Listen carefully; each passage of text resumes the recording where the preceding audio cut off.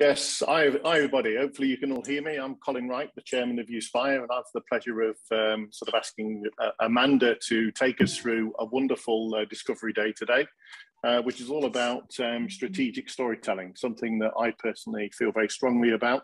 And we'll be touching on the concept of strategic storytelling in mergers and acquisitions shortly. But firstly, just to introduce Uspire, we have a bit of background noise there. If I can ask people to mute, that would be great. It looks like we've got music banging away, so that was nice to hear. If anybody has got anything by jazz artists, that would be much preferred. But we've got, with Uspire, we believe in sort of making a difference for leaders. And we have 3 key products within our portfolio, which is our consulting services, where we help organizations to actually drive value through their business. Our academies, where we develop sort of commercial teams on both negotiating and sales, and the network, which is an important part of our offer, where we actually also bring in keynote speakers, similar to sort of today's event, but also look at one-to-one coaching and development in a peer-to-peer environment. We have wonderful testimonials from our partners. They talk about how Uspire has changed their lives, created greater returns for their companies, and helped them personally to achieve their goals and ambitions. Our blue chip brands include organizations like Birdseye, Edwards Life Sciences, LD, Taylors of Arrogate, Mars, and as well as working with lots and lots of smaller organizations. We are passionate about making leaders better tomorrow than they were today. And as you can see, that's the concept of the network, where we have our speakers. We look to develop and improve people's leadership skills, decision-making, security and tenure, and well-being. It's all about creating balance. And we try and ensure that we make you more effective as a leader and increase your awareness. So thank you for listening. I'm now going to hand you over to Amanda. Really looking forward to Amanda's session. She's a fantastic speaker within our business. And this should be a very exciting moment talking about strategic storytelling. Thank you, Amanda. Thanks, Colin. Hi, everybody. So 16 years ago, I was single and I was living my own. And I had just come back from Ireland, where I'd been for 4 years working for United Biscuits. And I also had just become a consultant. And one night, I was sitting there at 11 o'clock at night thinking, I need to find a partner. I want to have some children. And this is not going to do it for me, sitting here on my own in my rented house in Wokingham. So I got online and I put a profile up on Dating Direct. My mother thought I was mad and I was going to meet a nutter. I didn't meet a nutter. He's next door, probably listening. And yeah, on my profile, I wrote a little story. And I wrote a little story about where I was at and what I liked and so on. And I put things like I like drum and bass and guitar music. My husband's a drummer, that worked. I also put that I'd cried when it was the very day that the whale came up in the UK. A whale came right into London, swam up the Thames, and unfortunately died. And it was really, really sad, and I cried. And then the other thing that I put was that my favourite film was this guy here, Shrek.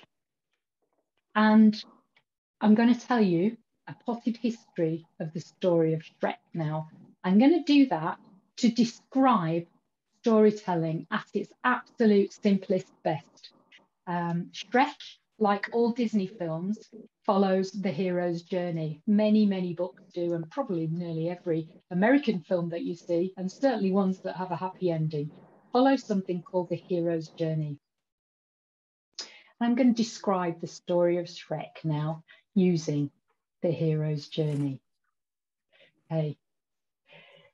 So I don't know whether anybody's heard or seen Shrek the movie, but basically Shrek is a troll. He's green and he's a troll. And he's very, very happy. He lives in a swamp on his own, and he's very, very happy in his current reality, eating slugs and having a nice time on his own. When suddenly, one day, a little change happened for him, and a donkey, cleverly disguised as Eddie Murphy, turned up and the donkey disrupts his whole life. Not only does the donkey disrupt his whole life, but also a load of fairy tale characters come and they disrupt his whole life. And they tell him that they're under threat and they're all going to be killed by this guy called Lord Farquhar, who's in the castle on the hill, and he's the baddie. So what's Shrek going to do? Well, in order to get back to his slugs and in order to regain his peace of mind, he has to go on a quest. And he goes from what we call in the hero's journey, the known world, swamp, on his own, happy eating slugs, to an unknown world. And he goes on a quest with the donkey in the unknown world. And for those of you who've seen the film, and if you haven't, I would thoroughly recommend that you do. He goes on a quest into the unknown. He gets lots and lots of excitement. There's a dragon involved. There's possible certain death involved. There's a love interest involved. And there is a princess, of course, to be found. The princess is for Lord Farquhar at the time. And he goes through a whole struggle in the unknown world. And then he finally comes back.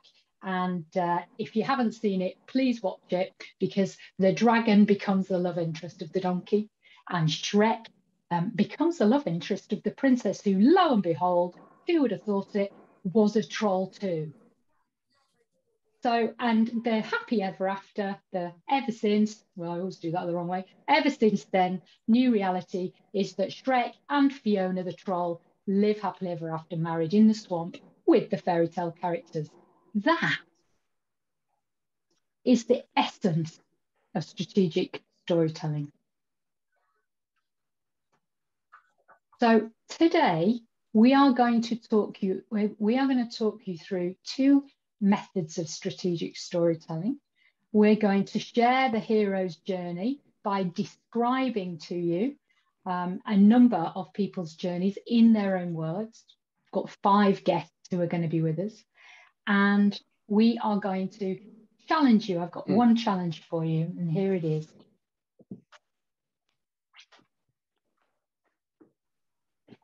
The art of leadership is about making your company's story come true. They say that leaders, the only job that you have as a leader or as a manager in your organization, is to tell the right stories so people believe them. So my challenge to you today, as we go through this next couple of hours, is to ask yourself, is there a story? I'm on tippy toes here. Is there a story that will help you to deliver your strategy? So what actually is it all about, storytelling? And what is the psychology of storytelling? What makes it such a brilliant thing to use in business? Well, don't listen to me. Let's listen to Chester, a clip from the BBC that describes why it's so There's important. a Native American proverb that says, "The one who tells the story rules the world." Stories have the potential to be incredibly powerful. They're able to change how we relate to each other, to change prejudice. So the potential for stories to persuade is staggering. I read this really good research paper about these 2 books, which basically suggested that if you get people to read a couple of chapters of Harry Potter, they'll rate themselves higher than other people in their ability to potentially move something just using the power of their mind. The people who read about the vampires, they'll actually believe that their teeth are slightly longer than other people in the population, just as a result of having read a chapter or 2 of this book.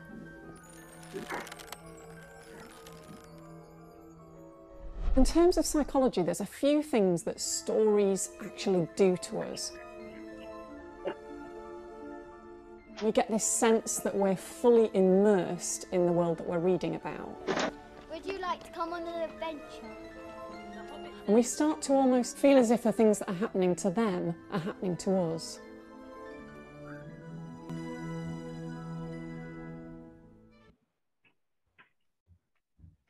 Thanks, Chester. Thank you. So that particular clip used this quote, didn't it? Native American proverb. The one who tells a story rules the world. So how are we going to go about doing it?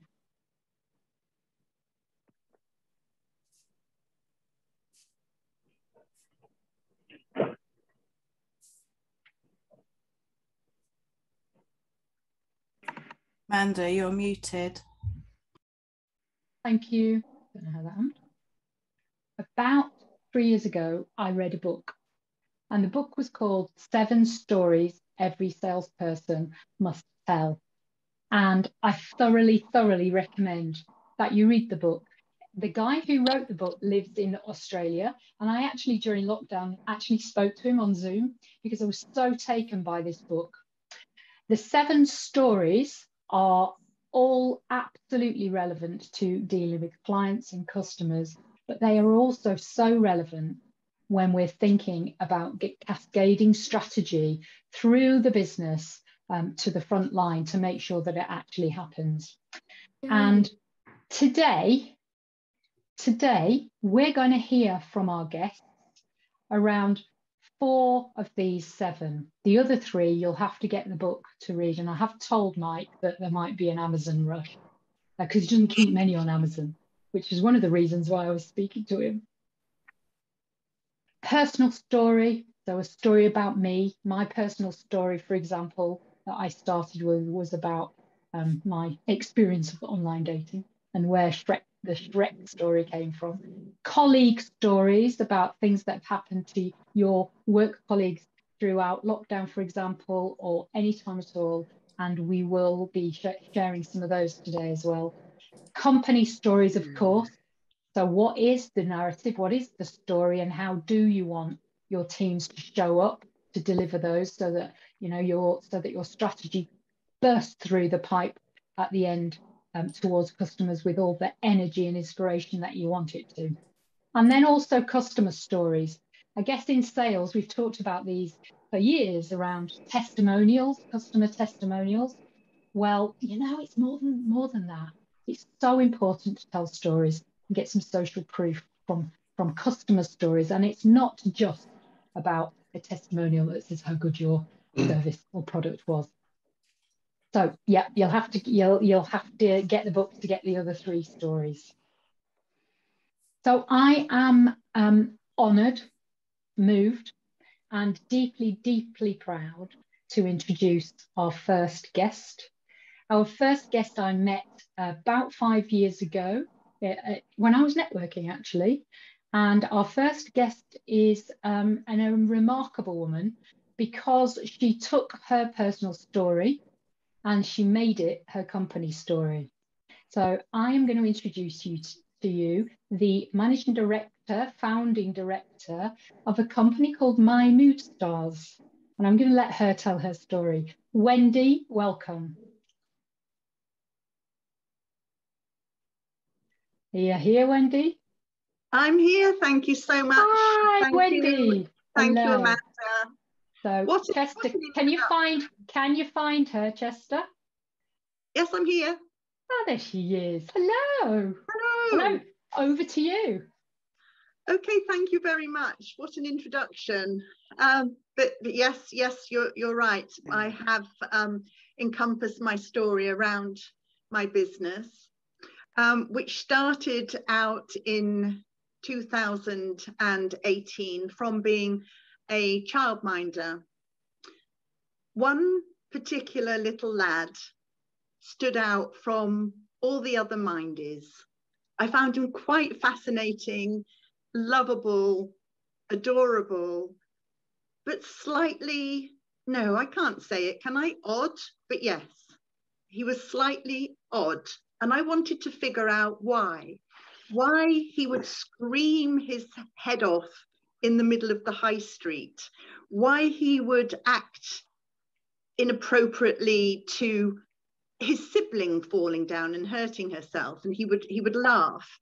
How he was particular about everything, from the way he held on to the buggy when crossing the road, it had to be a certain way. And God forbid if I put a baked bean next to his sausage. all hell would let loose. So I found him remarkable, and I wanted to do some research on this child. So I looked into behaviour, and I looked into all the different stages of being on the autism spectrum, learned quite a lot about it. Then one day I was with him and his fellow minded children, and we were looking through my sewing box. I'd taken all the sharps out, I'd taken all the needles and scissors away, and we were having a lot of fun with all the materials and ribbons and threads. And you know what children are like, it was like a treasure box. They absolutely had a whale of a time. And right at the bottom of the sewing box, I found a felt star that I had made years ago. I don't even know why I'd made it. It was just a felt cut out star, and I had a light bulb moment. I thought, I can use these stars to sew different moods on, different expressions: shy, tired, worried, happy, sad, shocked, all those emotions that I knew that the children were going through on a daily basis, but particularly this little lad. I wanted to help him. So I set about making something called my mood stars, which were just that, yellow stars that I stuffed with that polyester stuff, and they had expressions on. And I put those out to my fellow childminders, who used them in story sacks and were able to make up scenarios to their children with each mood. Have you ever felt like this? What happened? Describe when you felt like this. And this, with this little boy, was an absolute, our relationship rocketed. He was able to communicate through the stars exactly how he was feeling. He was super, super noise sensitive, sensory sensitive. And all these things came out just through talking to him, using the mood stars as props. It was incredible. So then my Ofsted inspector came to see me, asked what these stars were. I told him exactly what I've just told you guys, and he said you should market them. I thought, I'll give it a go, why not? So I did, I marketed them, but there's always a middle bit in a story where there's conflict. And unfortunately, the person who made the mood stars for me, sent me the prototypes, which were adorable, swapped factories halfway through production. And what I got back was what I called my mutant mood stars. They were the wrong shape, they had the wrong expression, they were the wrong color. So what did I do? I sorted the wheat from the chaff, because nobody knew what the prototypes looked like, only me. So they couldn't gauge on how awful they were, but I felt so guilty about selling them. I just felt such a fraud, because I just didn't like selling them. So what I did is I decided to source my own factories in China. I now have 2 factories that work for me. They send me a prototype 15% through production. So I know that they haven't changed factories in between sending me the prototypes.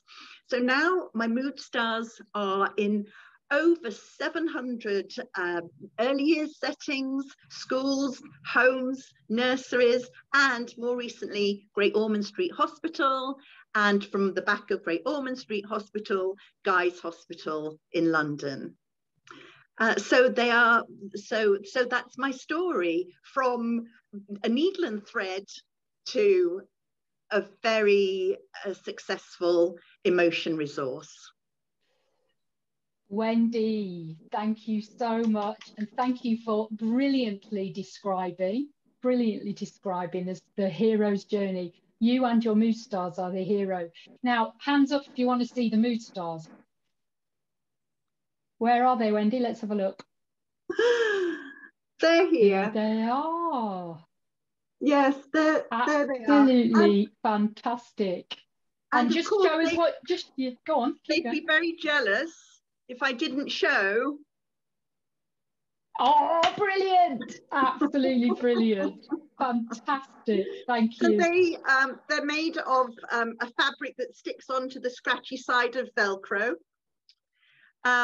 Children love having them either with the board or without the board. There's a book that comes with them, a workbook with little questions for children to answer and a space for them to write and colour in and draw. It makes a lovely diary for parents and carers to look back on over the years. I'm very proud of them. Fantastic. And Wendy and I did a little bit of sales training and benefit selling and value selling recently. And I'm absolutely so proud of the way you've described that.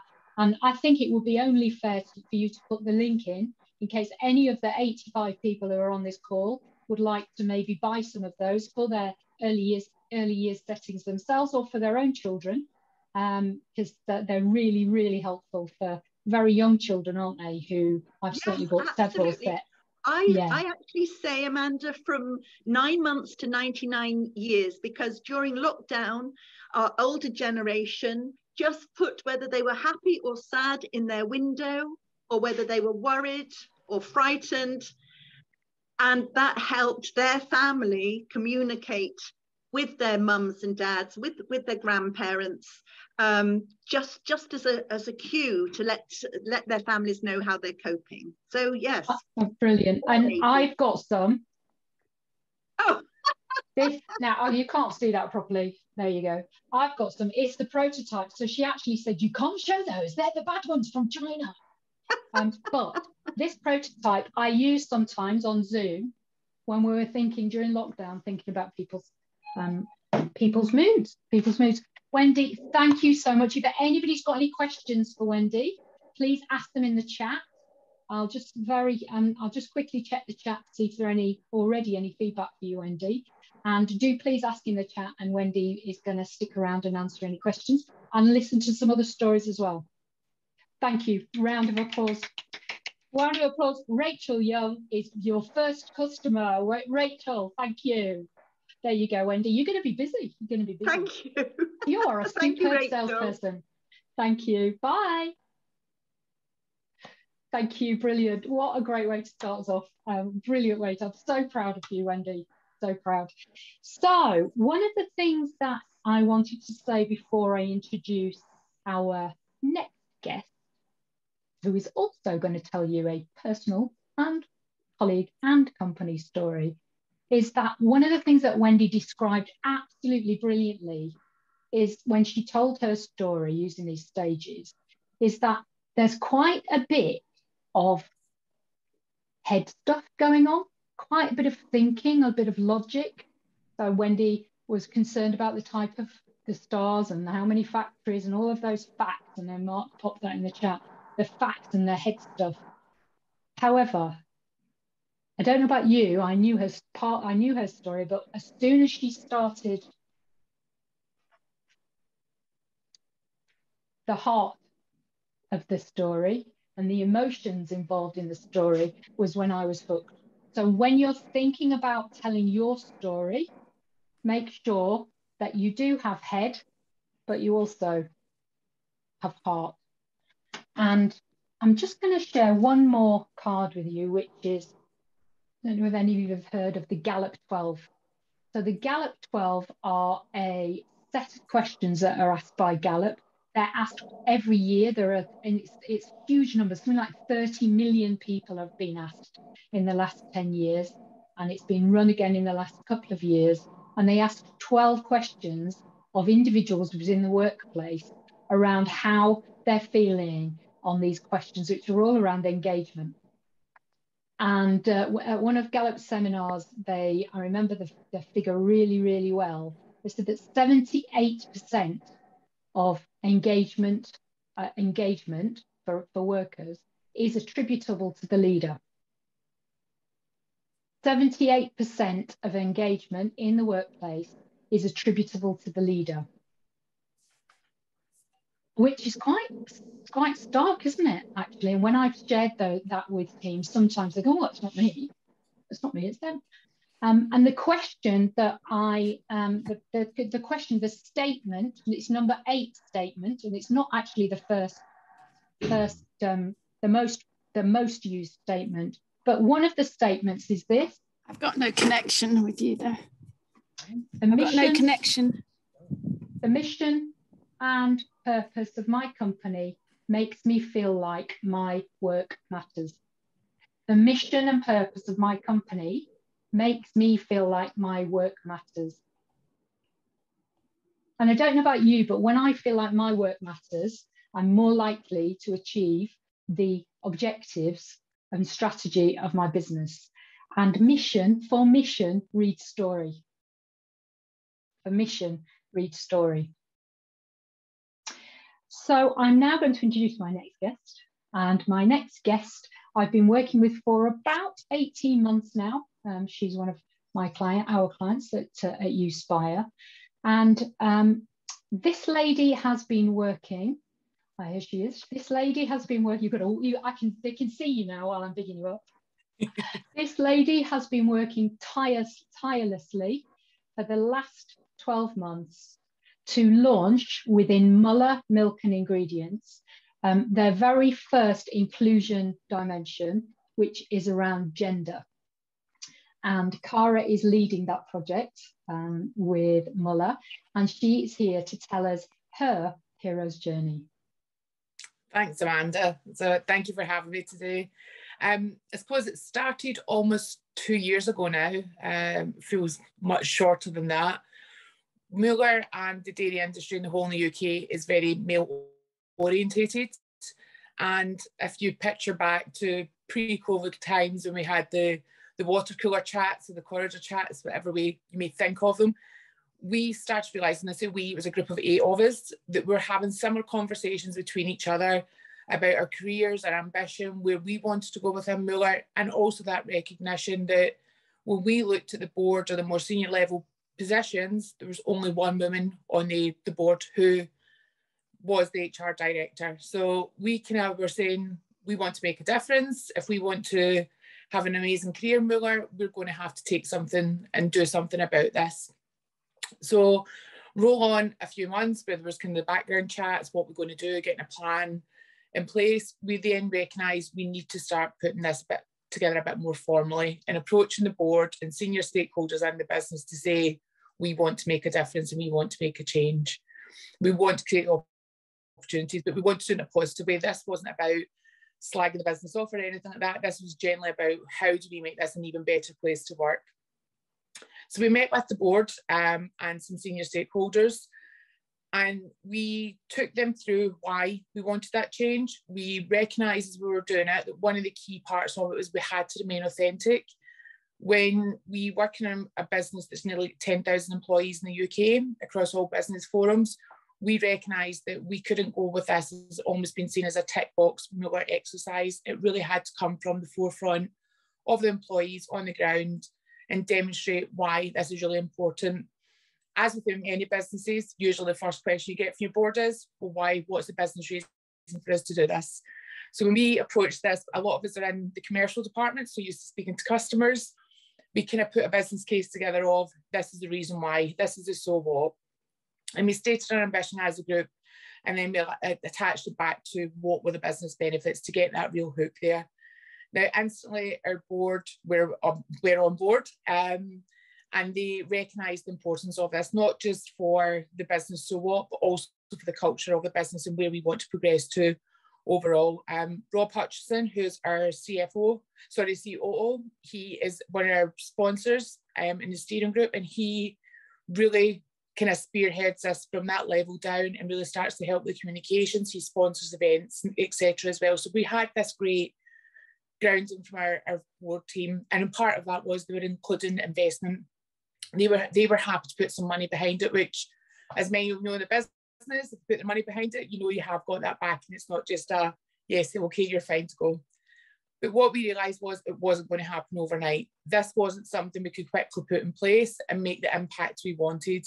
it was very much baby steps to start. And probably one of the things we did recognise very early on, because this wasn't our normal day job, we had our day jobs to do also, and a lot of us are in senior positions. We needed help and we needed volunteers. So we quickly asked and reached out to the business and created out 2 different groups. We have our steering co, which is made up of mainly board or head of business unit members, men and women, who are there to really sponsor it and make sure that the support's there and the message gets carried throughout the business. And then we have what we call our action group, which is made up of we've got about 20 people on that now, from all different parts of manufacturing, from our technical teams, from our agricultural teams, to really again support and drive the momentum through all the different communities that we have. It has taken an awful lot of work and focus and time, and probably more than we realised, but the difference that we've made, it makes it really important. One of the points we did then recognise when we started gaining momentum around 12 months ago was we need some help. And we realised that as much as passion and drive we get is there, we need somebody just to keep us on the straight and narrow and really make sure we're clear on what we want to do. And that's when Amanda stepped in, who's literally been the glue that keeps us connected and keeps us on the right path. And the benefit as well was when we were getting into the more senior meetings or trying to get additional funding or put events in place, having that outside voice allowed the message to land a lot clearer, and also manage some of the difficult conversations where you may have stakeholders who didn't quite get why we needed to do what we're doing. So fast forward the last 12 months, and we're in an amazing position. I'm so proud of what we've achieved, especially through COVID. We have had 4 big events, including external speakers.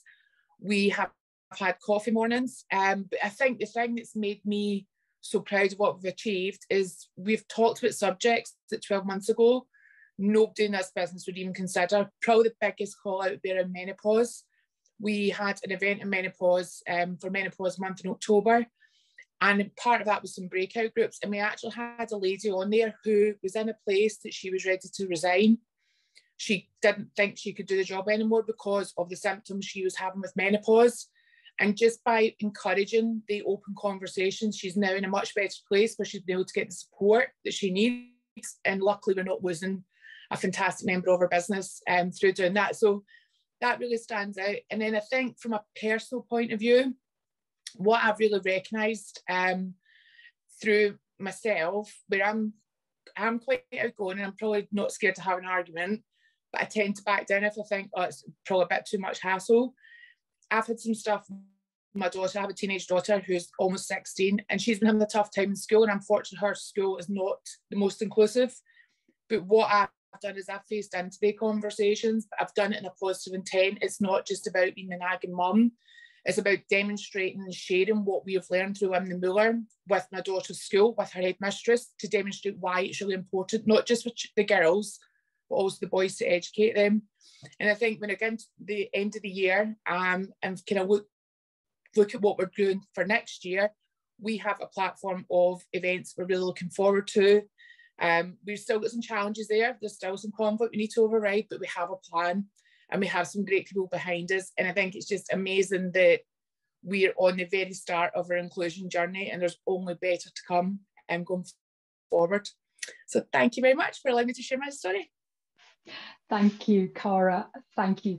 Now, I've been involved in that story, but I have to admit, it's one of the most proud, one of the most rewarding projects that I've been involved in, and that's all down to you and those knocking on 40 people from board level right down to the factory floor, who are busy getting lorries to deliver our milk and cream this Christmas. And I'm doing a pretty good job of it, I think. Listen, I've got a question for you. One of the, and it's quite handy having this behind me, isn't it? One of the struggles that I think that we've had is how to get the message down through the business. So when we talk about a strategic story, at leadership level, usually, hopefully, we're pretty clear when we're in a boardroom or we're in a senior leadership team level about what needs to be done. And then as the story trickles and cascades through, you know, if it's not brilliantly told in the way you've told that one, but brilliantly told, sometimes it gets lost and not everybody hears the story. And as a result of that, not everybody can take the action that we want to take. And at Muller, one of the struggles we've had is being able to do that, isn't it? Get the message through to everybody, not just the people who could turn up to our teams or be involved in an event that is at the moment online, although we're hoping to change that. How's that struggle been, and how do you think we might resolve it? I think the biggest struggle we have is, like you said, we have so much of our core employees are on the front line, which means often they're out driving lorries, they're on production lines, of different shifts. Also, a key part is English isn't necessarily always their first language, and they don't have access to a lot of social media, digital, etc. as well. It goes back to the point about being authentic and ensuring this doesn't look like a tick box business exercise. And what we've done is, it is about getting that personal story out there and really supporting what we're doing, having clear objectives. So when we have any events or we start kind of discussing topics, we have takeaways of what we'd like them to do. And then we have different guest speakers come in, and they're both internal and external. And what that's now done is we have people opening up that have genuinely came and said to us, if it wasn't for Women in Muller, we would not be having these conversations internally. And I think it's encouraging that feedback in the conversations. It's not about us telling all the stories, it's about getting as many people as possible, but keeping it genuine to what you're talking about and not being overly structured with it, I think is the key bit as well. Yeah, fantastic. And it's also fair to say that what we're going to make sure that the budget for next year gets right down to site level. So I think you and the action group, the 20 people in the action group, are going to be busy going to some sites, hoping that we're able to do that next year, which is fantastic. Thank you. And I'd just like to also send out a thanks, because I know that Rachel Young is here. Rachel is has been instrumental in Nomad Foods in the what is called, I think it's called Women in Nomad, WIN rather than WIM, Women in Nomad, who has given us more than at least 3 times, has given us her time to help. And there you go. Thank you, Rachel, to help and direct us and support us in bringing, you know, in being the allies in more than just her business. So that's a big shout out to you, Rachel, and thanks for being here and for buying some mood stores. Cara, thanks so much. Thank you.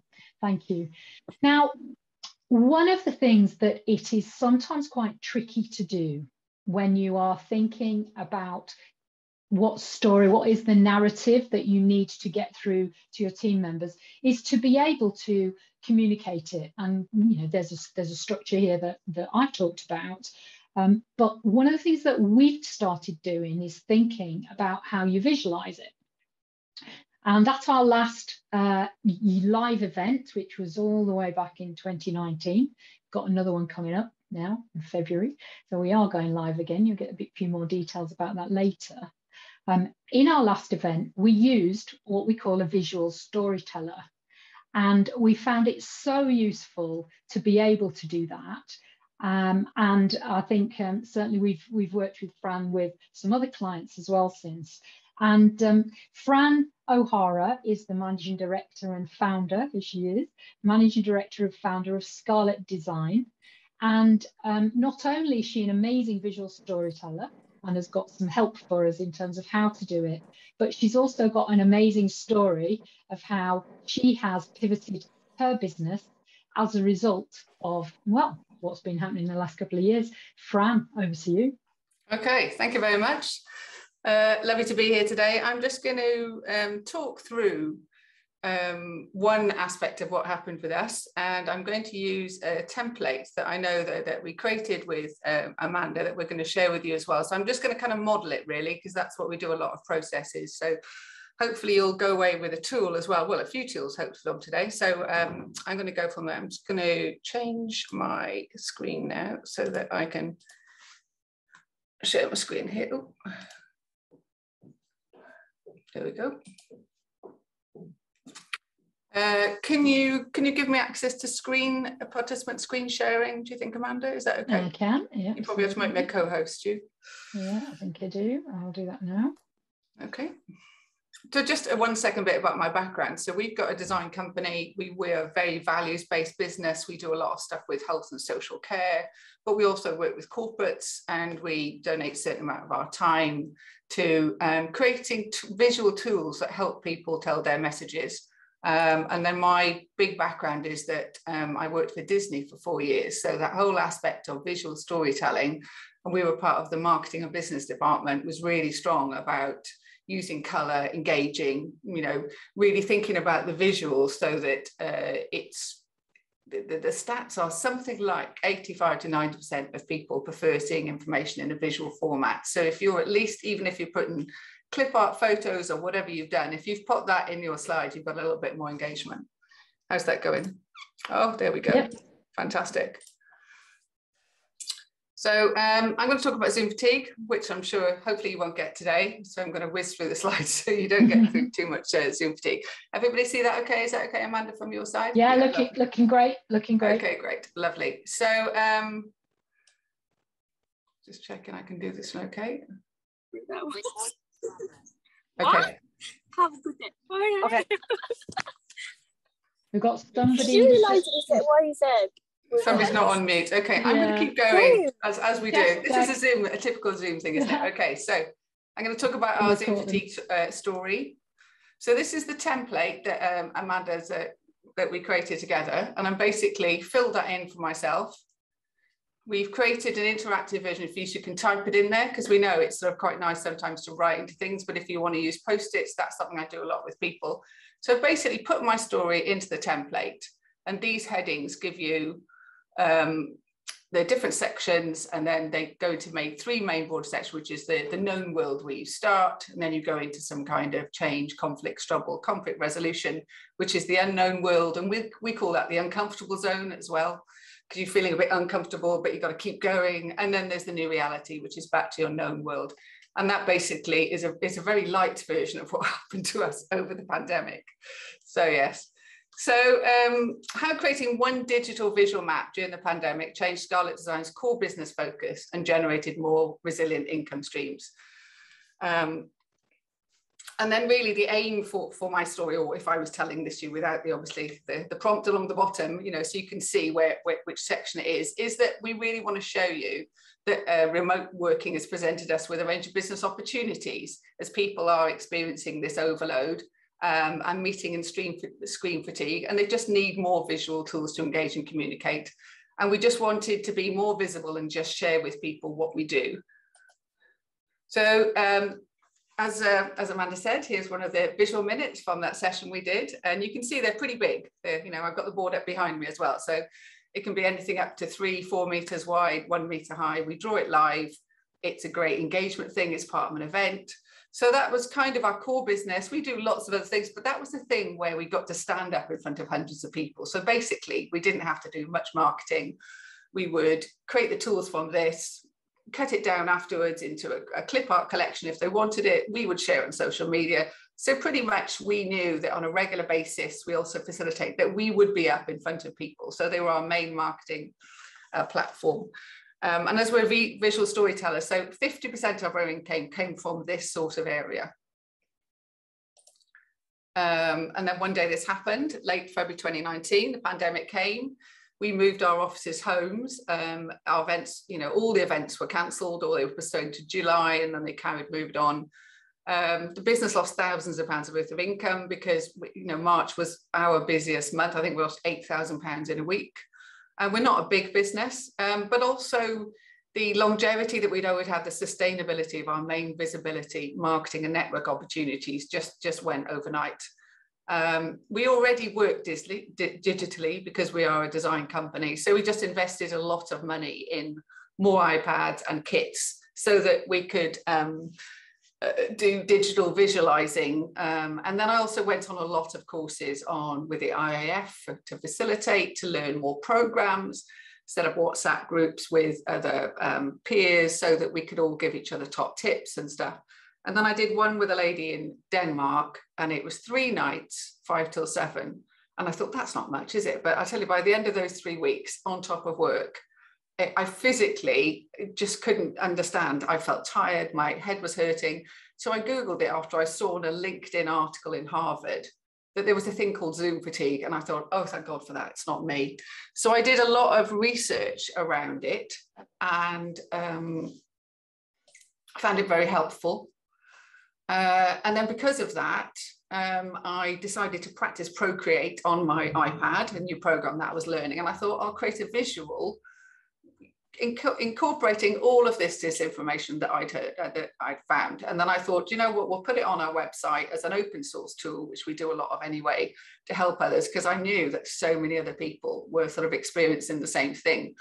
So that people could download it. We put it across all of our comms platforms and it went viral. Thousands of people shared it. And we still have a huge response to it, because obviously, you know, we're still in that world now, aren't we? So at regular intervals, we tweet it, or our clients tweet it, or whatever. And then people told us how they were using it, which was really rewarding. Like Pembrokeshire County Council put it in their staff newsletter. Health organisations sent it out to people. A lot of people show it.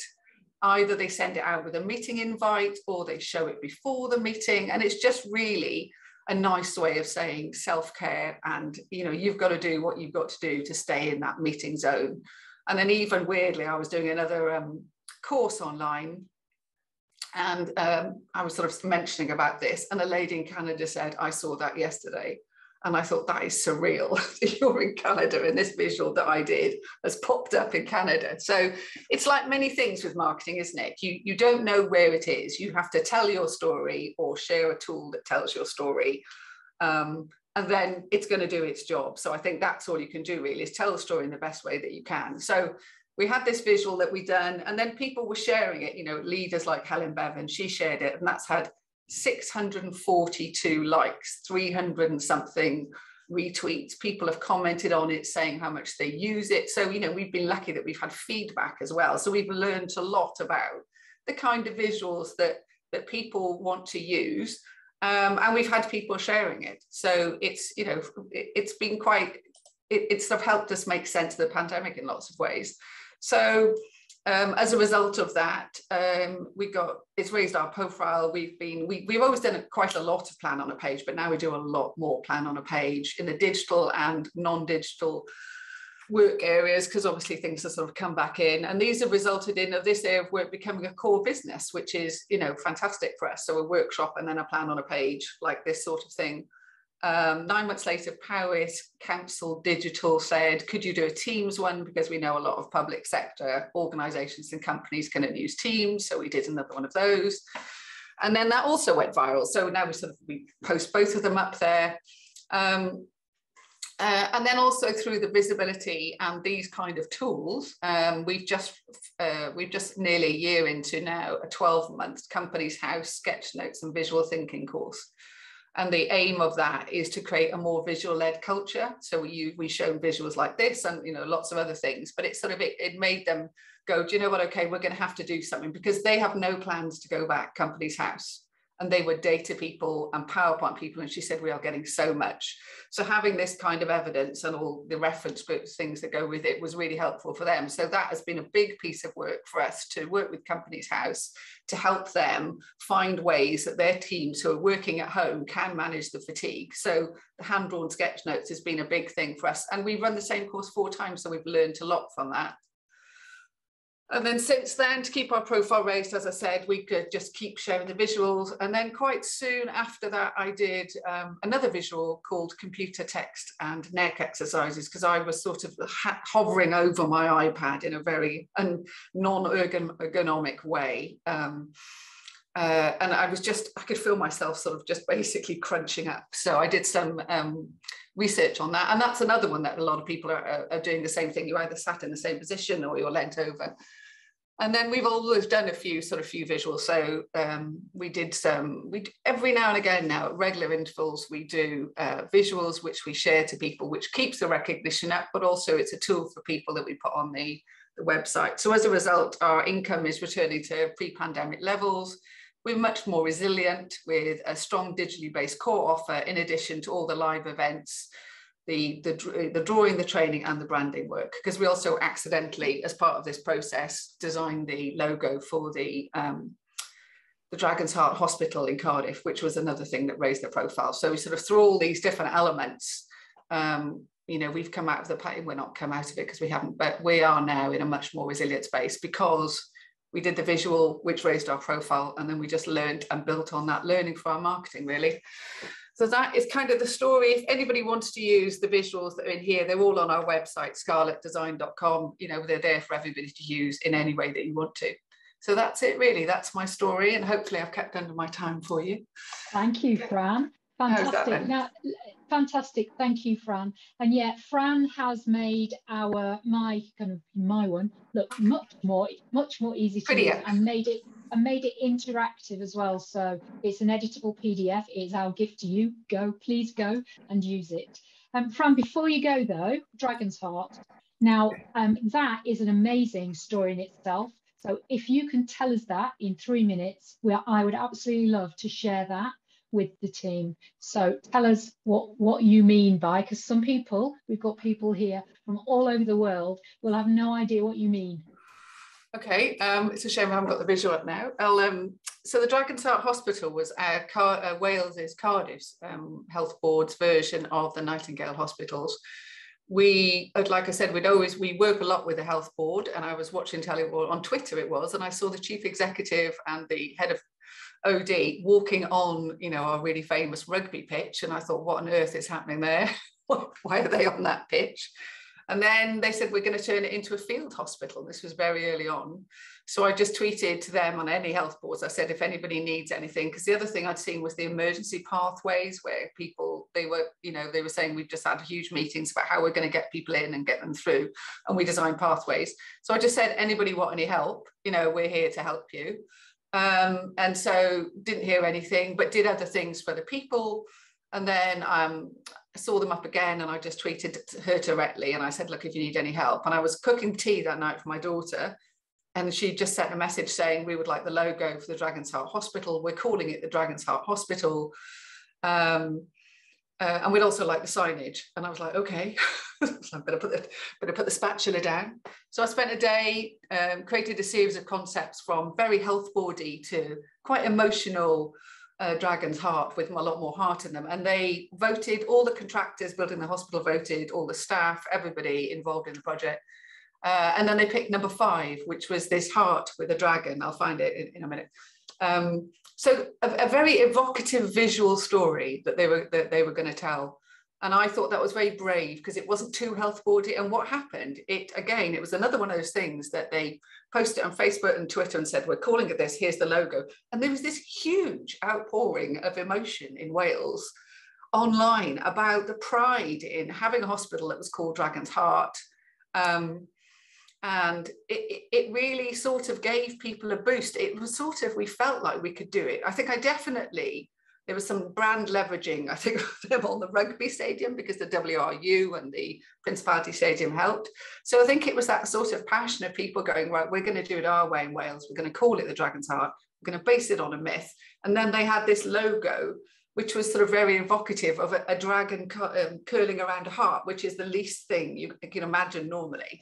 From a health board logo, which is normally in Wales, it's a Celtic cross with a nice bit of Frutiger next to it, Frutiger font. So yeah, and that doing the values-based work, like you said, it helped us make sense of the pandemic, that we could actually do something that was useful for people. And I found it fantastically embarrassing that people kept saying, well done on the logo, because people are going into work. You know, I knew a lot of the health teams there.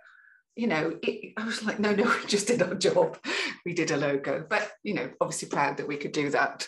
So that's why I say we accidentally designed a logo for a giant hospital. I just kept thinking it's going to be 4 meters high as I was designing it, which is where you should always think about with your stories. Where are they going to be seen? Where are they going to be told? So yes. Fantastic. Listen, Fran, thank you for sharing that particular story, because whilst I didn't tell you that one of the other 7 stories in Mike Adams' 7 stories we should all tell is actually a values story. And Fran created that logo completely free of charge on a voluntary basis, and all the work that then came after it with the Dragon's Heart Hospital to keep the COVID sufferers of Wales safe. So thank you so much for that. And shall I show the logo super quickly? Because I feel yeah, have you got it? Where's the visual aid you're thinking to yourself as she's rabbiting on? Love to. There we go. Drop that into the chat for everybody as well. Yeah, there it is. So as you can see, the right-hand bit of it is completely on brand for the NHS. And then the left-hand bit is this quite surreal dragon with a heart, which people just love. And then we also did a GIF with a rainbow heart on it. So picking up on that NHS theme, and that's the thing they love most. Even the kitchen used this in the hospital as their logo. The staff, it really gave them a boost. It gave them an identity when they were building the hospital, she said. That was the biggest thing, was that they had a story and suddenly they knew who they were. They weren't people running around a large stadium trying to find their way out, as often happens with a large stadium. Fantastic. So enough about me. Brilliant, fantastic, thank you so much. Pleasure. So we have heard from Wendy, her personal story about My Mood Stars, which has become her company. We've heard from Cara, who got together with some colleagues and described how she and her colleagues have created and started that huge Trojan horse of gender in terms of bringing inclusivity higher up the agenda in her company. And then Fran, thank you so much for the work that you've just done. And also for that template, which is a real gold dust, I have to say, is real gold dust, so please take it. We're going to have a break in a moment. After the break, we have yet to hear from W.H. Smith, who are in the UK, we used to call them CTN, which stood for Confectioner, Tobacconist and Newsagent. And anybody in that area will know that all three of those categories have struggled in various different ways over the last few years. So Cara is going to tell us her story about how she's used storytelling to change the approach and the mindset, both internally and with her suppliers. We're also going to hear from Colin, who's our chairman, who's going to talk you through a slightly different version of this, which is actually how we've been helping a business with their mergers and acquisitions strategy. So, you know, gets really down to where the wheels hit the tarmac in terms of strategic focus. So you need to hold on for that. And then finally, we're going to hear from Sean Smith, who is the sales director at Birdseye, who's going to tell us how he used strategic storytelling. He and his board used strategic storytelling to kind of help their business to show up in the best way following a number of acquisitions, and I'm going to let him tell you about that. So we're going to see you back here at 2:10, please. That's GMT. So that will be 2:10 at 2:10. And we'll see you then. We will get going. Fantastic. I'm just going to put myself on gallery view so I can see a few. Right, I would like you all, please, if you possibly can, to humour me and remove your, add your videos back in so that I can see some of your faces. Hiya, I can see Paul. Hi, Paul. I can see Andrew now, Maliki. Just add your faces back in. Thank you, because I'm just going to ask you a question that requires some visual. Okay, hello. Hello, Jason. Hello again, Dave. Let's look on the other side. Yeah, thank you very much indeed. Marvellous. So my question to you after the break, having heard 3 stories and with at least 3 to go, on a scale of, actually not on a scale of 1 to 10, if this is, not sure, this is, I'm getting there, and this is, I am absolutely going to do this. How are you feeling about telling a story in your business? How are you feeling? Oh yeah, maybe. Yes, some definites, good, thank you. And maybe a couple of, still need to get my head around it. Yeah, I get that, totally get that. It is for some businesses, it's a completely different way of leading, actually. Now, and to that, with that in mind, there is a question that's come in the chat, and it's from Julie Lucanay. And Julie, if you are around and you want to pop on and ask that question, we're delighted. Just give you a couple of seconds to see if you would like to do that. There's a question here from Julie, who works in supply chain. If not, I will ask it because I've got it here. I cannot hear. Here she is. Here's Julie. Thank you, Julie. What's your question? So my question is, I'm working in the supply chain for ages, and I would say that we can be really very, very great experts in all of the stuff related to technical engineering, specific things, mechanisms, machines, lines, etc. But we are not really professionals in telling or selling the stories. So could you please give, I mean, it will be great to get all of the thoughts from all of this audience, very basic and maybe primitive, like a first suggestions and advice. What to avoid, what do I need to do, start doing differently, etc. Fantastic, thank you, Julie. That is an excellent question. So I'm hearing you say that you are in you're aiming to help a supply chain team within PepsiCo. I can see, thank you for your background. A supply chain team to be able to tell the strategic story, I'm just looking over here, or that way, oh no, that way, personal, colleague, potentially company, or customer stories. Yeah, absolutely. Okay, Have got 2 bits of advice and 2 recommendations, and then if anybody else has got any, please do. We've got a couple of minutes to hear from a couple of other people, and then share in the chat. It's a brilliant opportunity, and thank you for taking it, Julie, to hear from others. There may be others who are managing or certainly involved with functions around supply chain. So what we're talking about is an expert team, yeah? A team of experts who are highly knowledgeable in their area. And we do actually work with some supply chain teams.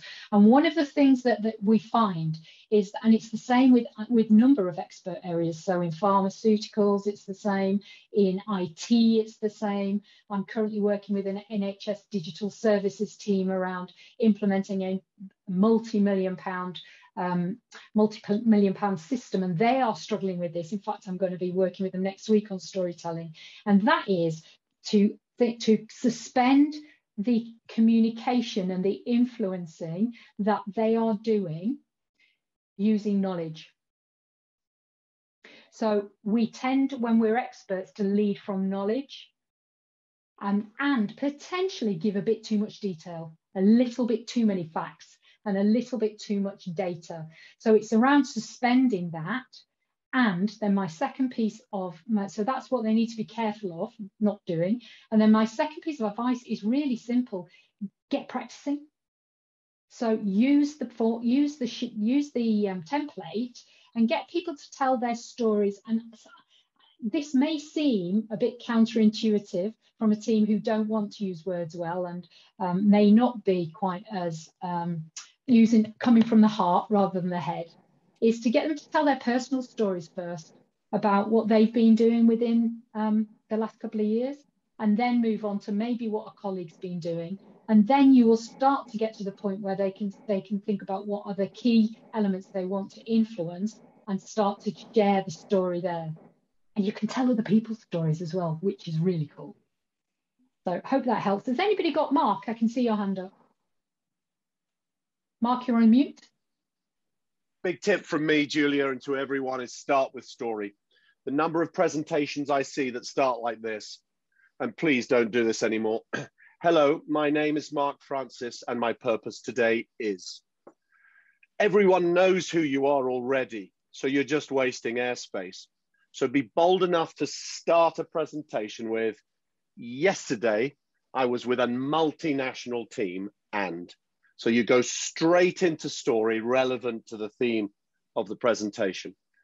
And that's my recommendation: be bold and do it right from the start. Fantastic, thank you, Mark. If anybody else has got any tips, Colin, yeah, Colin, where you go?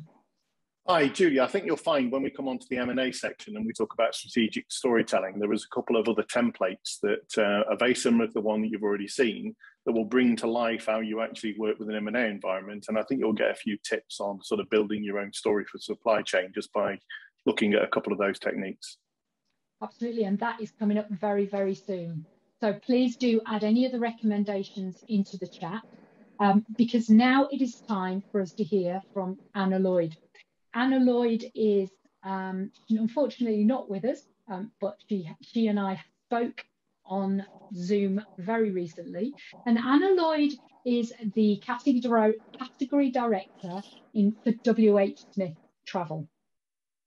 And WH Smith are for those of you who are not in this country, WH Smith are the ones that you might buy your newspaper, you might buy your magazine, you might buy your water or your snacks in any UK airport or train station. They're the ones that you are likely to go into, and they sell books and all sorts of other things. And Anna has a story to tell, which I'm going to allow her to do. So if we could please move to that video, Chester, then let's hear what she's got to say.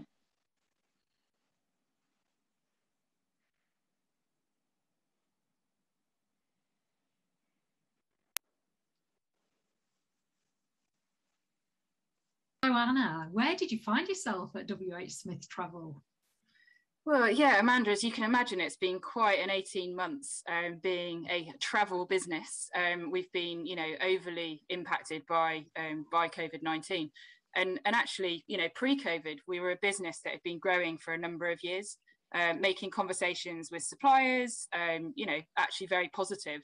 And so with quite a young team of buyers and actually lots of new people who've joined the business over recent times, what we realised is there was a bit of a gap in terms of how they could tell their category stories to their suppliers, but also internally, so that they could land their plans with the different functions within the WH Smith business as well. So what made you train your team in storytelling? Well, I think we've got a bit of a commercial calendar that we have, which we tend to follow each year with the commercial team, which is very much focused on the category plans and the teams being really clear about what their vision is for the customer, for their plans. Now, when I very first joined the business and I started listening to my teams tell their stories, I realised that actually they weren't putting the customer at the front of that plan and really bringing to life what they wanted to do. So that was why I wanted to find a way of equipping them with better tools, I suppose, of actually properly telling a story. And as I said, it's important both for suppliers and external, as it is internally, to influence people and to get stuff landed. And actually COVID gave us a great opportunity to bring the customer much more to the heart of our plans. We're a business in recovery. We had to put our best foot forward from a proposition perspective.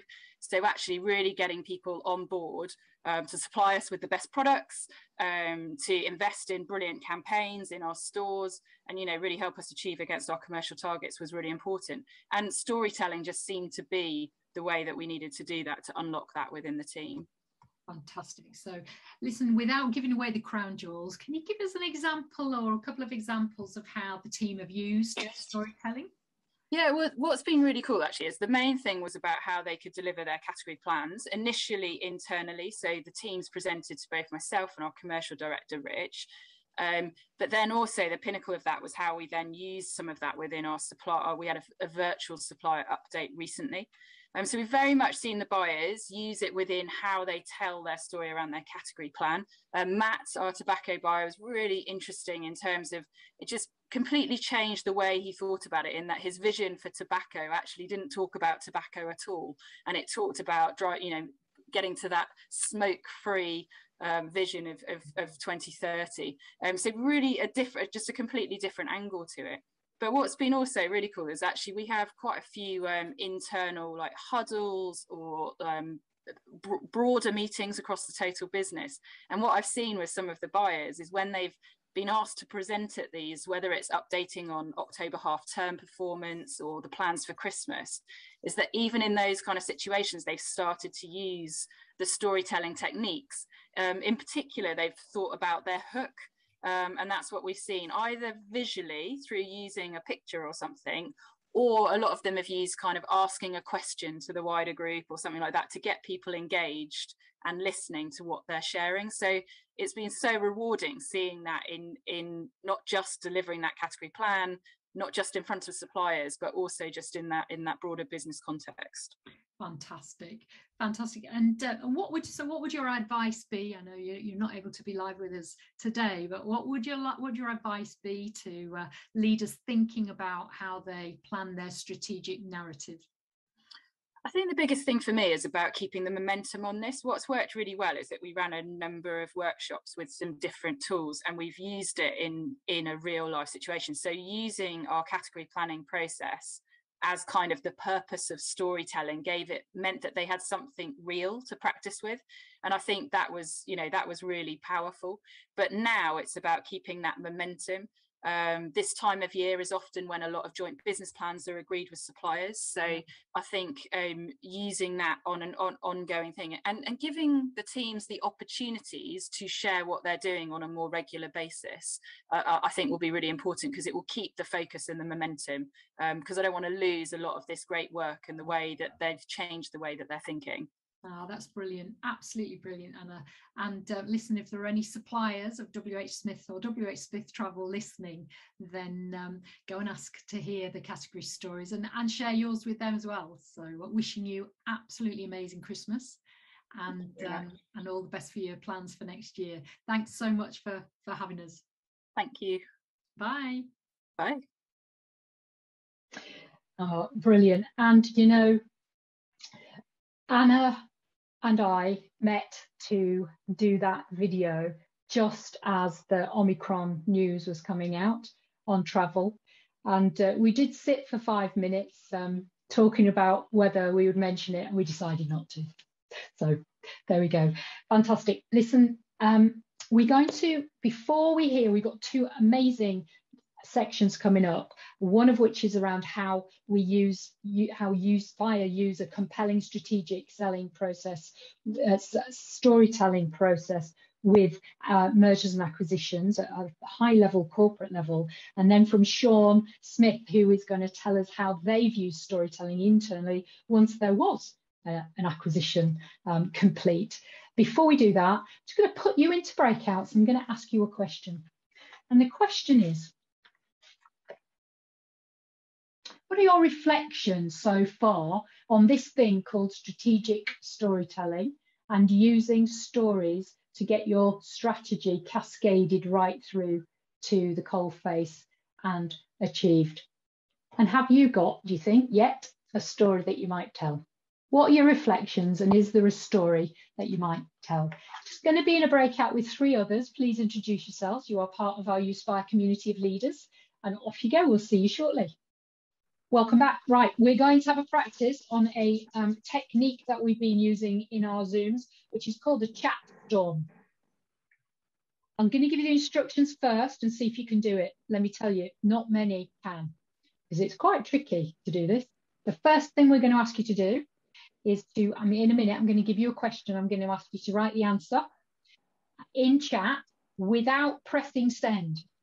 So without clicking the return button. And then when I say, you'll click the return, and then you'll see everybody's answers all at once, okay? And then you can read through them at your leisure. So the question then is, what is your one main reflection after the session so far? One main reflection. It might be that you've thought of a story.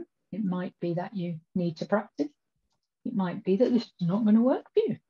It might be that actually think it might. What's your one reflection? So you pop that in for me, and I will just check if you can look up and give me eye contact afterwards. Then I will know that you're ready to go. Jessica's ready. Brigitta's ready. Hi, Brigitta. Andrew's ready. Lovely. Jane is ready. Philip is ready. Let's check the next 2 pages. Yeah. Yeah, I can see Julie's ready. Okay. So, click the button. Click the button. Somebody went a bit early. Click the button. Fantastic. Brilliant. Brilliant. So you can see all those different reflections on where we've got so far. Fantastic. Fantastic. Visuals important, yeah, thinking about whether you use something as professional as the lovely Fran's methods, or use some background visuals, or whatever it is that you're going to use. Story holds power. Thank you. Don't use too much heavy data. Make it relatable. Remember that head and heart bit. Be authentic. Fantastic. Fantastic. Brilliant. Please do feel free to read through those, and thank you so much. I hope you enjoyed meeting one or 2 of our community. So we're now going to move on to thinking about how we might use strategic storytelling in what could be a pretty data-heavy situation from a corporate level, which is around merger and acquisition. So I'm going to hand over to our chairman, Colin, who's already there by my side. Colin, how do you go about using strategic storytelling in that context? Okay, I'm about to do that. If somebody can put me onto screen share, then I will actually share a few slides which will help me to talk through this particular session. That'd be great, thank you. But I'd like to begin that stories are a leader's memory aid. Yeah, they're also instruction manuals, and they're also the moral compasses that actually go through the organisation. When it comes to M&A, I'd tell you that most organisations think of mergers and acquisitions as a transaction rather than a process. And what we tried to do is to coach people to understand that M&A is actually a process, and at the beginning of any deal is a very compelling strategic story. So let me just share this with you now. One moment. Yeah, we can see your screen there, Colin. Okay, thank you. We got that. Yeah, all looks good. Good. Okay.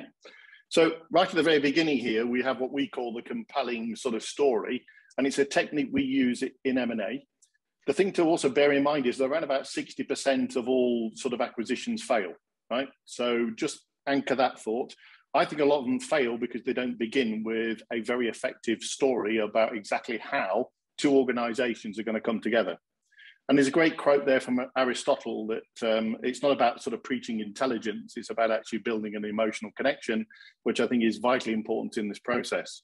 So everything begins here. So if you think about build rapport and trust, no deal ever happens unless you can develop sort of rapport and trust with the other side. The next part of it here is about creating that emotional connection. The emotional connection is discovered by understanding the needs of the other side. And I like to look at acquisitions as like volcanoes, because at any single time they can explode and go wrong. Yeah, there's a massive eruption, something has happened because you haven't started by understanding the needs of the other side. And I describe those needs as the tectonic plates. So if you want the stability, you have to make sure that you don't move the tectonic plates, which is really understanding those needs and articulating them within your story. The next bit here is really understanding and building that the story is not about you as the acquirer. So a lot of organizations, because they're much bigger than the business they're acquiring, will go in and talk about how fantastic they are. Yeah. The art of actually being able to persuade somebody, and that's what you're trying to do, persuade somebody to sell you their business, is it's always about them. So you have to be allowing them to talk about their organization, because that's how you really do create that very strong empathy. When you move around to this sort of partner for the cause, what you're starting to do here is talk about the value that both sides can bring together. Yeah, and it's important at this point to also articulate what you can learn from them. I don't believe there's an acquisition that's ever been made where you've not been able to look at the organization, providing you approach the whole process with humility and understand that there are things to learn from that particular business. And by recognizing that, it becomes a much more effective process. Then you start to talk to them about how you can help them grow and expand. So you've listened to where the tectonic plates lie, you understand empathy, you've started to listen to their story, and then you're thinking about how you can work together. This is where you build the principle of how you can succeed together. So this point, you're talking about an effective integration. So how are the two sides going to come together? What is the journey that both companies are going to follow as a result of this acquisition? By the time you get to point 6, you will have defined what we describe as, obviously, quite clearly, you want a deal where 1 and 1 always equals 3. So you want to make sure that both parties within the story understand how you're going to extract the value that makes it a worthwhile deal. I've seen so many acquisitions where 1 and 1 has ended up equaling 1.5. So you've actually lost value within the transaction. When you get to celebrating their success, the important thing here is to think about the legacy. Yeah. So you're going to be celebrating success. At the end of this journey, you're going to have something that both of you can actually be proud of as an organization. Let me now share this particular storyline by bringing it to life. And it was interesting that Fran has actually spent some time working at Disney. So I think most of you can recognize the guy with the big ears. But this one here is a guy called Rob Iger. Yeah. Yeah. And Rob Iger, oh, sorry. Yeah, obviously. Yeah, is the CEO of Disney. And for 16 years, he set out a vision that said, I want to grow shareholder value whilst retaining the magic. And to do that, he spent around about 100 billion over that 16 years and made 15 acquisitions. But interestingly, during his reign, revenues actually went up by 104%. It's actually quite a remarkable achievement to extract value. Let's think about who he acquired. Well, in 2004, he bought the Muppets. In 2006, he acquired Pixar. In 2009, I think it was, he acquired Marvel. And then in 2012, he actually acquired George Lucas Films, the Star Wars franchises. And in 2019, he did a deal with 21st Century Fox. So that is the £100 billion that was actually spent through this particular organization. Let me now talk to you about another way of looking at strategic storytelling. This is what's known as the Freytag Pyramid. And Freytag was a German novelist, around about 1816, I think he died about 1900, but his book portrays the struggles and triumphs of rising middle class. But this process that he created, and it was very similar in the tools that we've been using earlier, is still used today. It's used by authors and it's used by filmmakers because it's a classic way of actually developing a story. So here, you've got scene setting. As you move across here, the characters are starting to react to something, which is like a chain of events. Yeah. And I'm going to explain this as we talk about the acquisitions that obviously Disney made and how this came to life. Because you can see, being in an organization like Disney, how actually storytelling in the Freytag Pyramid might have been at the heart of what they were thinking about. This is where the story builds, yeah? And this is where the characters start to develop. And then over here, you're creating a crisis. This is where you've got a complex problem to solve.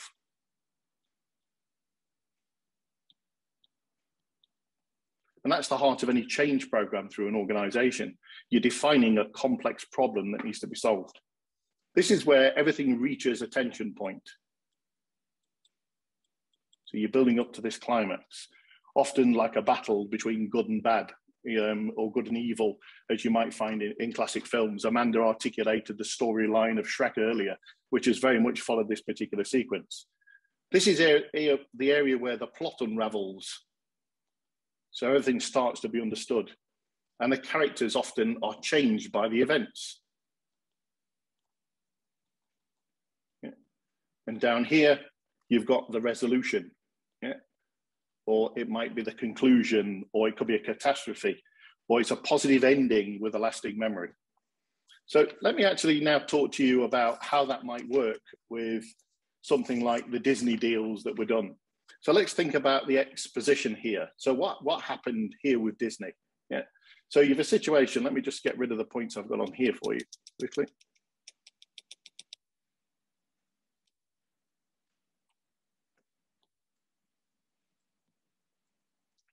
Let me just talk about how that's come to life with something like Disney.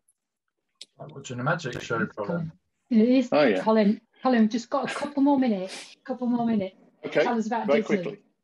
So what you've got here is if you think about going into Disney, you've got Lucas, George Lucas, he wants to be acquired. So Iger's going in, he wants to buy Star Wars. So what he does, he talks about Pixar. So in his exposition here, he sets the scene by talking about a deal he did, which was Pixar. Yeah, and how he'd left that as a very independent organization, which was important to George Lucas. When he gets to here, he also understands every single character within the Star Wars or Star Wars sort of organization and has understood how those developed over time. When you get to this point, exciting incident, he asked Steve Jobs, yeah, to actually speak to George Lucas, the Pixar connection. and said, if you speak to Steve, I'm sure he will recommend to you selling to Disney, which he did, and had a conversation. He then went into Rising Action. So he met him so many times for dinner, lunch, everything else. And he talked about relaunching the Star Wars ride at Disney to build empathy, and asked George Lucas to turn up and actually be part of that.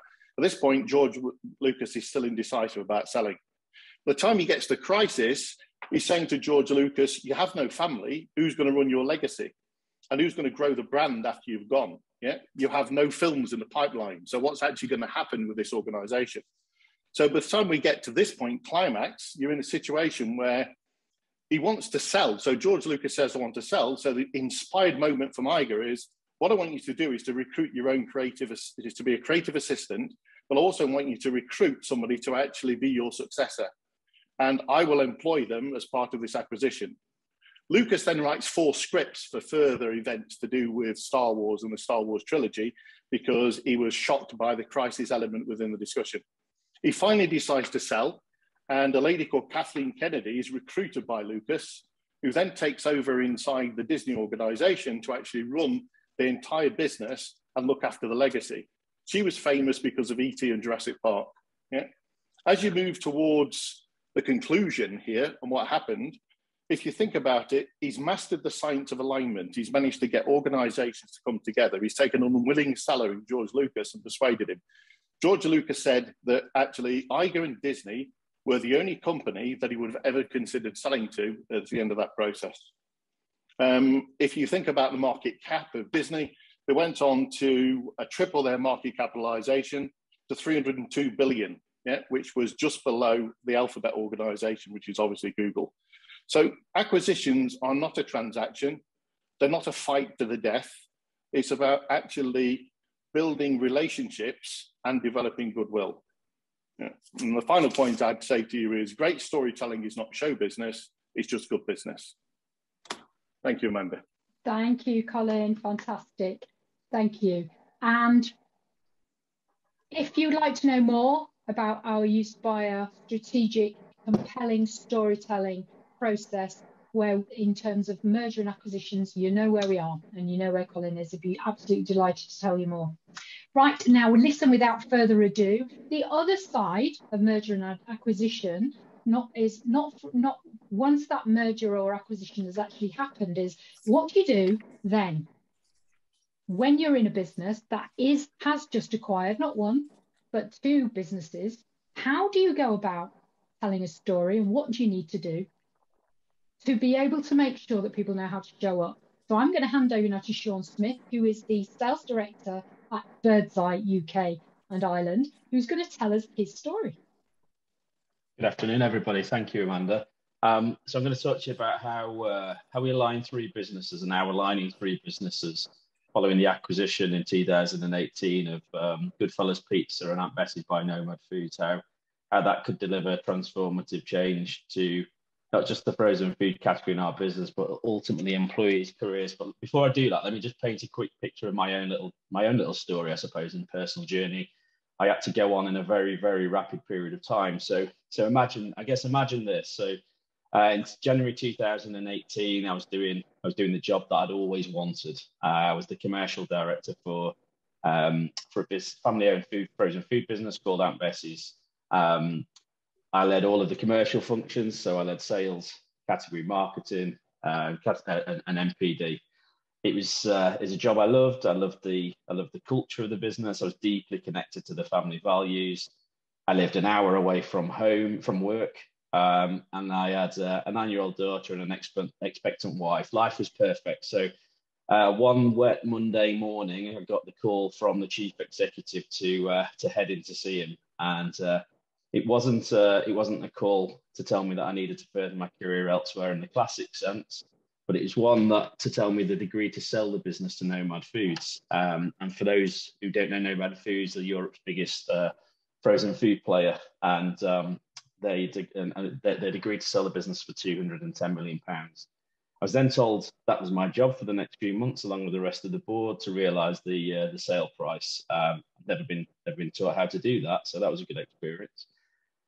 But the biggest personal dilemma was, how do I tell my pregnant wife that my perfect little career had been turned a bit upside down? Nomad's head office was 4 hours away from my home, and I wasn't going to be a stay-away father. And I had quite a lot of preconceptions of Nomad Foods. So they were listed on the New York Stock Exchange. So their turnover of 1.5 billion versus our paltry 80 million. It created a number of sort of perceptions that, you know, they'd be a business full of corporate robots, obsessed by process, that I'd have to fit into a mold. I wouldn't have much say on how the business was run, and I was worried that my own team wouldn't necessarily fit in, and we'd just be told to adopt a culture and a way of working of a classic blue chip. So I had a few niggles to overcome. Fast forward a few months into July 2018, I'm really pleased to say that my experience during that period proved to me all of those preconceptions were actually wrong. It's an amazing business, and very quickly they sold me the story and told me the story, and I believed the story. And I think there's something in that, you know, to sell a story, you've got to believe in it yourself. And they offered me the role of sales director across the newly formed business. So a business which turned over 600 million at the time. So I was the sales director for Aunt Bessie's, Birdseye and Goodfellas. I was reassured that my family balance should never be lost by my travel commitments. And the new board that I joined also made it clear to me that we were going to integrate the three businesses by taking the best processes and practices and cultural aspects from each business and melting them into this new culture. And the job that I, alongside the rest of the board, were then very quickly asked to do from January 2019 was to bring the best part of 500-600 people on the journey with us, and to show them and paint the picture of how this newly scaled business, how we could leverage the scale, how we could do that in a non-arrogant way, how we could create a great culture where people's careers could flourish, but also to sell the story to our customers about how we were going to bring some real growth into the frozen food category and help people realize the potential as well. So what did we do? Well, there's a whole host of things that we did. And for 12 months, it was hard, but it was worthwhile. We redefined the vision for our business. We involved people in creating that vision. We told the story. We painted the picture. At times it was a bit scary because I was new and journeying myself, and at times I just questioned to myself, I hope this is going to be the way it turns out. But that's what we did. We talked about the type of culture we wanted to create in this new organization within a framework of Nomad Foods. We spent a lot of time talking to our people and listening to alleviate the fears that they had. And we talked to them about how we saw the three businesses coming together. And together with my new board colleagues, we redesigned the organization structure of three businesses into one operating model. And we spent an incredible amount of time in that first year really about continually reinforcing the future that we saw for the business. And we also talked to our customers as well about how we saw the future as well, because there was some concern about how this business, all of a sudden, we'd become the biggest player in frozen foods by bringing the three businesses together. There was some concern about how we might behave, how we might operate. And we spent a lot of time reassuring them about our vision for frozen foods and how we plan to operate, and how we plan to operate with personality and integrity. So what was the result? I've only got 5 minutes, but there was a lot of hard yards. But what it really demonstrated to me was really how, by keeping an open mind and creating a compelling vision and that story and bringing people on the journey, it's actually the people who help you sort of write the happy ending. And, you know, we're not finished yet as a business, but it's been without doubt an amazing journey. You know, we have grown our business from £315 million in 2016 to a £700 million turnover in the UK, as in 2021. This year alone, we've added 500,000 new distribution stocking points for our products in the UK. We've heavily invested in our brands. We've grown brand equity, and we've helped the UK population fall in love with iconic products such as bird's eye potato waffles, bird's eye fish fingers, Aunt Bessie Yorkshire puddings. But more importantly than that, we've developed a genuinely people-focused culture, and a one business culture where we embrace people being their genuine true selves, and people have really begun to progress their careers in the organization. So for those that bought into the initial story, not only have they had the fulfillment about working within a growing business and all that comes with that, but they've been able to sort of grow both personally and within their careers as well. And I've been part of that. So that's my story, and the journey is just beginning, I guess, from our perspective. So thank you for the opportunity to talk to you. Sean, thank you so much. Thank you for sharing your story. And I'm just looking over here at my personal, colleague, company and customer story. You covered all four, which is absolutely brilliant for our last story of the session. So thank you so much. The thing that I really love about what you've described is the way you've talked about it being a learning journey, and with humility learning together and sharing stories about how you're feeling about this acquisition, which was pretty big for you, and how you've learned as you've gone through. And I'm really proud that you're in your second year of being a Uspire network member as well. And we're sharing the journey with us. So thank you so much. I know you're, like everybody on this call, super busy. So thank you so much. Now listen, we've reached the end of our session. All that remains for me to say is thank you so much to all of our guests, to Wendy, to Anna, who wasn't with us, to Cara, to Sean, and also to Colin for helping us. And I'd absolutely commend storytelling to you. I'm just going to go back to my original question, which was this.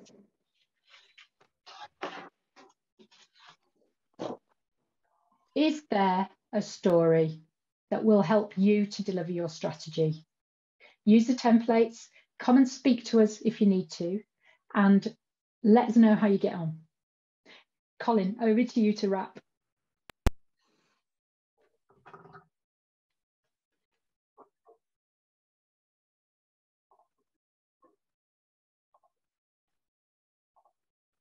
You okay? There he is. You're on mute, Colin. Thank you.